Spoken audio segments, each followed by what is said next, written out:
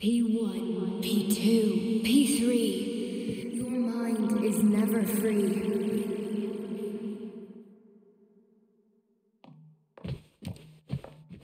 A man can be repaired. What? What was that? What's what? Nothing. I'm just digesting what I saw. Why did you help me? Perhaps because I care. And besides, it's not about you. Well, not only you. Fine, moving on. The test subject is not leaving limbo. Inject neurotransmitters now. Hey, Major. I'm fine. My head's been killing me lately. I've been seeing things. This is one hell of a job, let me tell you. It won't hurt, soldier. You won't even remember a thing. Hallucinations are serious business. Well, I am a neurosurgeon. I can probably help, if everything ends well. No thanks. A little vacation will fix me right up. I mean, if this all ends well. Fine.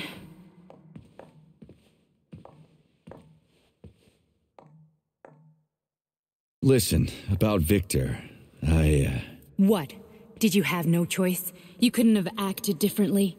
Will you now tell me that you're sorry? What?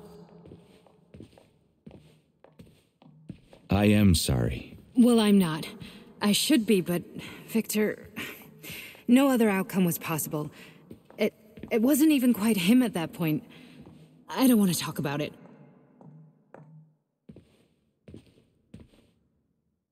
That's enough. I'm too busy to chat right now. Very well. Enjoy the view.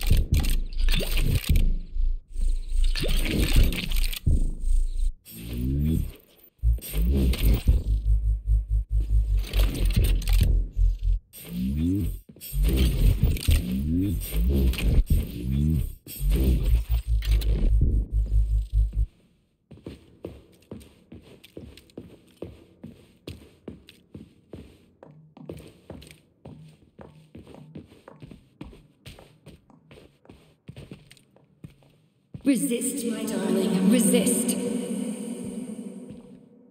Ah, fuck. I'm so sick of these goddamn hallucinations. Do you see colorful spots before your eyes? Does your perception of the world change? Yeah, exactly. Do you know what this shit is? You were crossing into limbo, but it can't be stopped. How did you interrupt it? I don't know. It's like that lump of polymer is calling out to me. A big, teardrop-shaped one. Right there, straight above us. Do you see it? There's nothing there. What do you mean? I'm looking right at it. Oh crap, now it's gone. It's a hallucinatory reaction, a side effect of the surgery you underwent. The reaction of a damaged brain to the presence of a neuropolymer implant. What are you even talking about? What implant? Did Sechenov not tell you? So you don't know what's happening to you? Charles, do you know what's happening with my head? I am not detecting any internal changes, Major. But your Voskhod polymer extension is clearly receiving an unidentified stream of external data. What's that interface? Who are you talking to? It's a chatting artificial librarian, an AI in my polymer glove. It doesn't matter. Charles, what are you talking about? Charles? Wait, Charles, what data? What Voskhod polymer extension? The Voskhod polymer extension was developed using data from experiments conducted by Dmitri and myself. What? Yourself? And why are you calling Dr. Sechenov Dmitri? Who are you? Comrade Major, this will be difficult to explain. I am... Charles! Why the fuck are you all staticky? What the hell is going on? Keep it together, Major. If what I'm thinking is true, I should be able to access the archive right now. There will be records about you.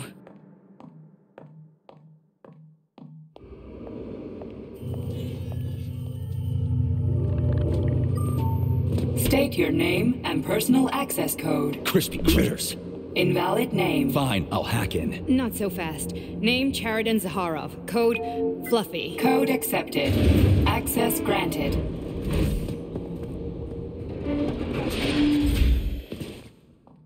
Charles, are you there?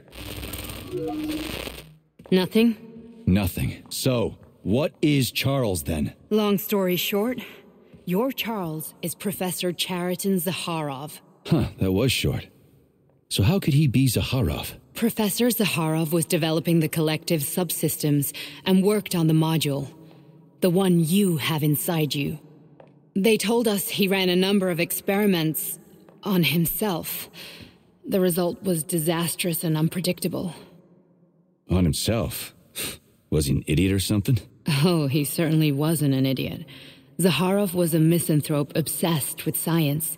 I don't think he cared about what happened to his body all that much. So when did you realize that Charles is Zaharov? Just about right now. When he went offline. I had no idea Sechenov had stashed his consciousness into your glove. It was the abbreviation Charles that tipped me off. So Charles isn't a person anymore. Just a device. I don't know. I guess he is. Except this device is based on the logical paradigm and experience of one of the brightest Soviet geniuses. So why does Sechenov want him? Because Sechenov never dismisses what he can use. It's easier for him to change everything to fit his needs. I guess you noticed this already. What's funny is that you seem to have made friends with your glove. Well, we've been through a lot. I've got feelings, you know, being alive and all. So does he. Did.